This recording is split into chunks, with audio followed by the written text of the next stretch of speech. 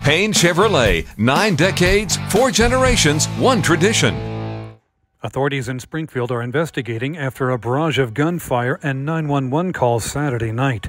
Robertson County EMS, the Springfield Fire Department, the Springfield Police Department, with the assistance of the Robertson County Sheriff's Office, were all called to multiple scenes over the span of about an hour, starting just after 10 p.m. Springfield police are leading the investigation that includes at least 2 different locations. This is a developing story, but what we have pieced together so far is the first call came into 911 at 10:07 p.m. Saturday night.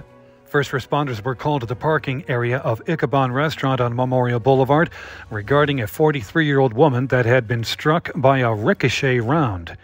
After an assessment, the victim was not transported. Then, at 10:38 p.m., about 30 minutes later, first responders were called back to Ichabod to reassess the victim.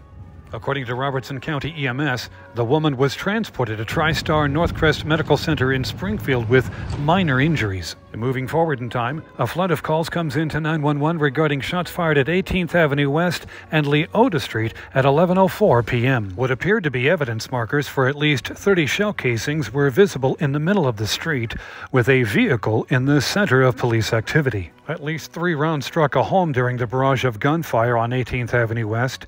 Fortunately, the family was not home, but 2 rounds did penetrate a bedroom window, and a 3rd went through the front door of the home. A very dangerous situation if someone had been home. We also have several reports, and we are still trying to confirm that a second shooting victim was transported to TriStar Northcrest by private vehicle. We do not know their condition.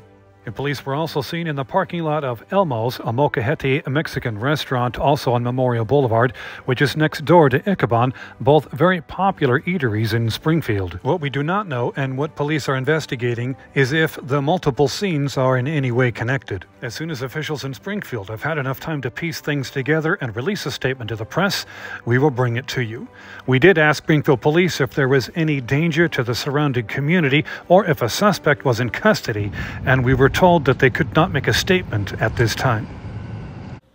If you're looking for new furniture, there's no reason to drive for miles. Stewart Williams Furniture is conveniently located in the heart of Springfield on Memorial Boulevard with over 30,000 square feet of fine furnishings. We have over 90 years of experience and carry major brands like Ashley, La-Z-Boy, Lane, Hillsdale, Frigidaire, and many more. Our friendly professional staff is ready to help you with all of your questions. We know the importance of finding the right price in the right wood, color, fabric, and design. We also offer financing to make your purchase a little easier on your budget. Are the kids in need of a new bed? Maybe Dad needs a new recliner to unwind after a long day. Or is it time to spring for that new flat-screen TV you've always wanted? We guarantee competitive prices, the best brand names with professional delivery and installation. So remember, at Stewart Williams, customer satisfaction is our top priority.